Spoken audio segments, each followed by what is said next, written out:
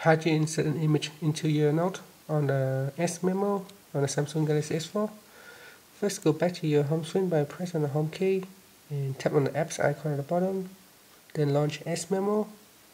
From here, you want to open up a note, or you can create a new note if you wanted to.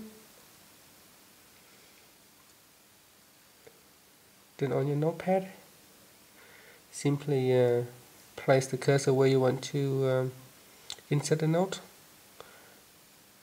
Then here there is an image icon at the bottom, so simply tap on the image icon.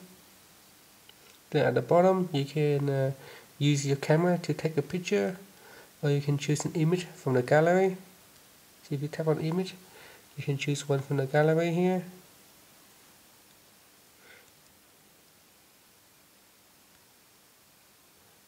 So we choose the image there.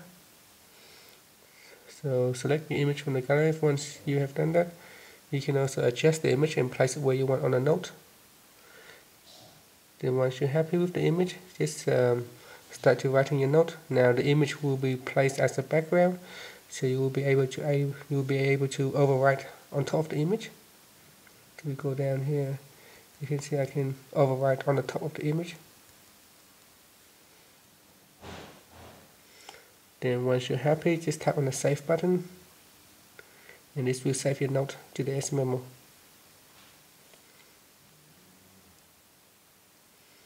So now you see my image has been saved. Thank you for watching this video. Please subscribe to my channel for more video tutorials.